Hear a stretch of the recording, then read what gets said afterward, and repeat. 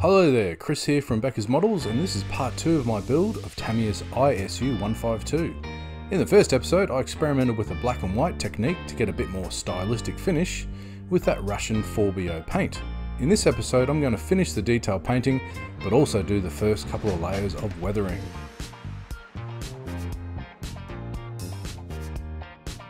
First, I wanted to have the markings literally painted on, so I traced out a pattern of my favourite number, 27, on both sides, and then using this washable white paint and a small brush, I was able to outline and make a fairly half-decent hull number. I might add to this later with some oil paints for a bit more interest, but from now it'll do.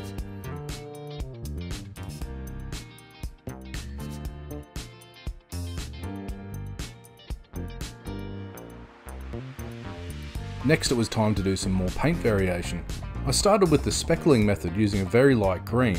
The technique here is about removing almost all the paint from the sponge and then just lightly going over the whole surface, not just the corners with the sponge, making the paint a bit more random and worn all over.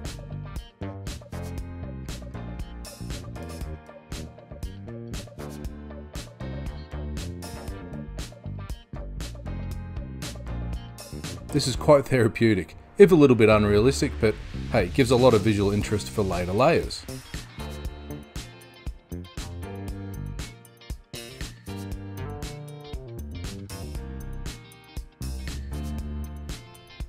You can always remove any large blotches you make with a bit of water and a cotton bud if you go a bit overboard.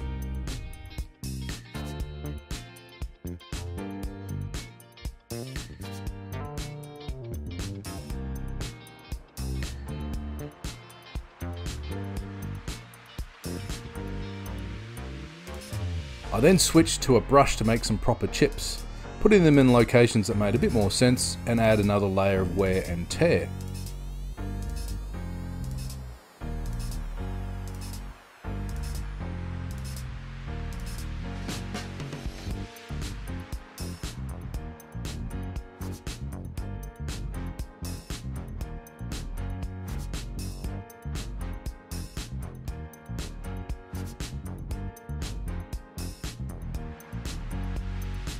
Don't forget to add chips to the tools and stowage as well, or the top machine gun.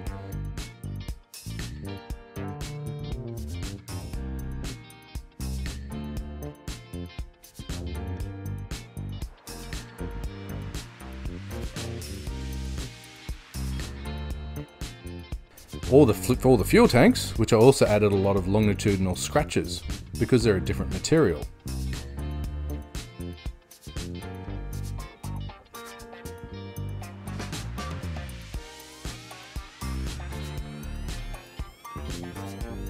So here's the complete result, breaking up the black and white effect, and I added more longer scratches down the sides as well, and also on that thin metal mantlet cover.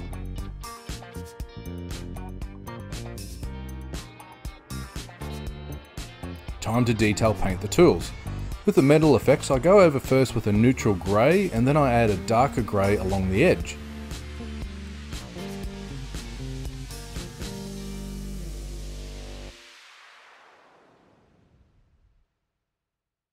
Next, I use a grey or a black grey wash and add some shadows, but also just some splotches here and there. Moving to an orange brown wash, this gives the hint of rust and wear.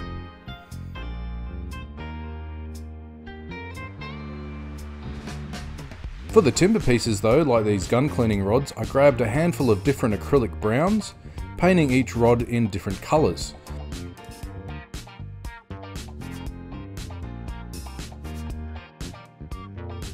That can actually vary quite a bit, as the resulting brown enamel wash will tie them all together.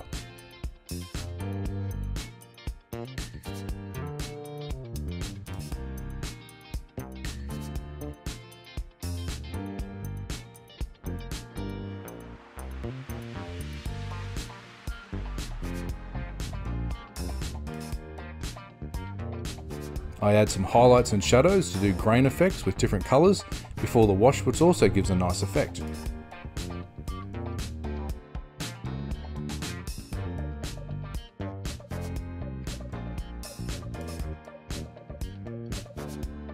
For the fuel tanks, I wanted to add a blue filter to show it's a slightly different material. You could add some green or other filters overall over the whole tank as well, but the black and white effect does that so far.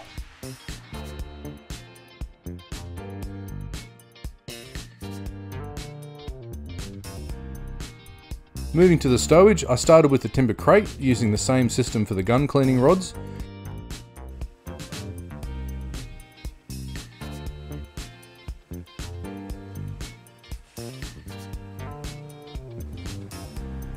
Before moving to the captured German ammunition box.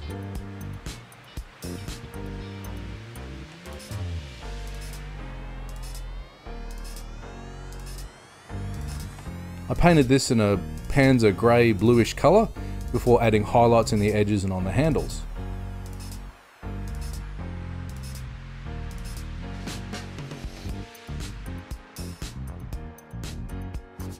Oh, I also painted those wires I raped around the hull with a dark grey black mix. Next it was time to paint the tarp, or it might end up being a flag, I'm not sure yet. I pre-painted in white and then added a matte red.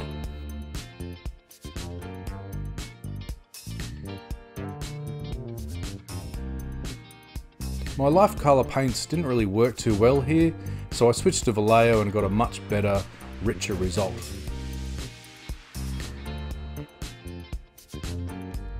Something was missing from the stowage though, so I added this German fuel can from the mini art set. The decals worked beautifully on this and I can highly recommend this set. Now it's time to do the spare tracks.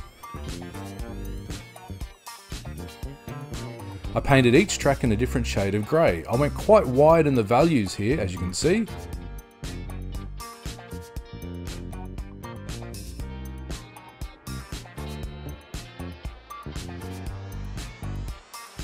With some blending as well, but I wanted to make them as different as possible.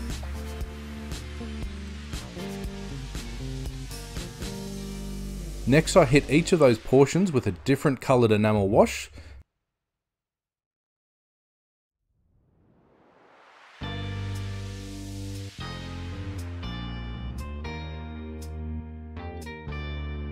Just to start with, trying to keep the same tones, but it's starting to come together.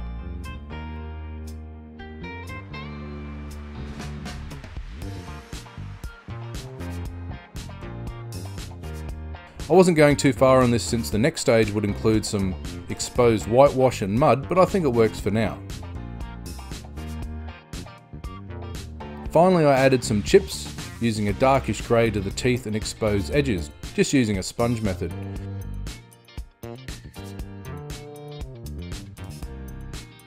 For the exhaust I used the Life Colour Rust set.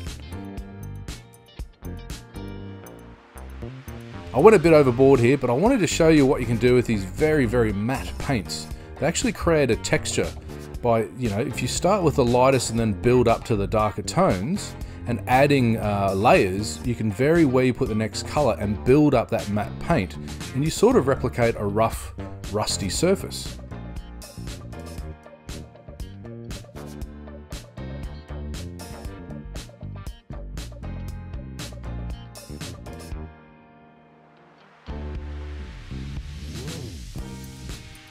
After I did that, I added a final burnt umber layer.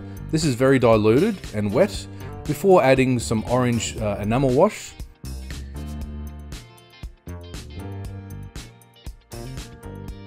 And here I applied it to the fuel tanks as well.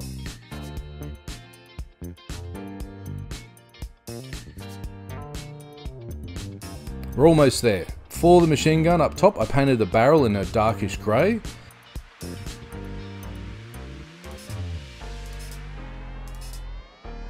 But then I picked out various parts in different coloured blacks, just to break it up a bit, before dry brushing on some silver, just to show some worn metal effects. Remember, just add those effects to the leading edges of the barrels and other parts like the ammo cases.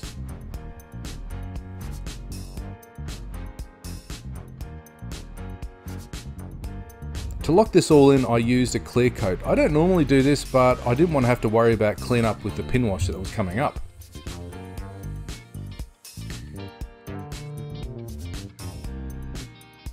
For the pin wash, I used a blend of the two darkest Tamiya enamel washes and a liner brush.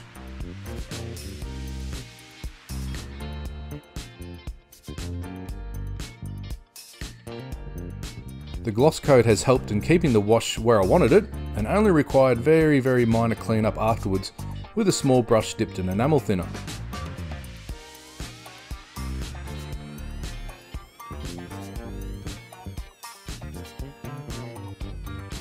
This dark wash really gives life to the Beast Killer and especially highlights where I've made cut marks to the armour plating and with the extra well beads and all the other details all over.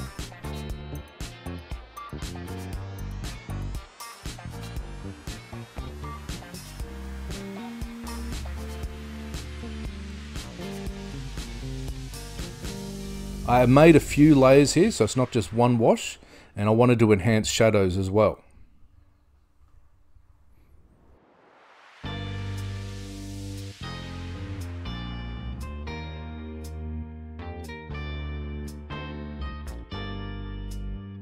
So here's the final product, ready for a matte coat to seal it all in before the next stage of weathering.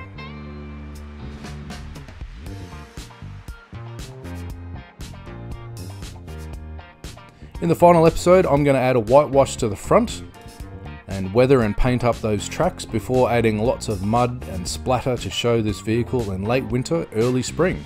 So until next time, thanks for watching and happy modelling.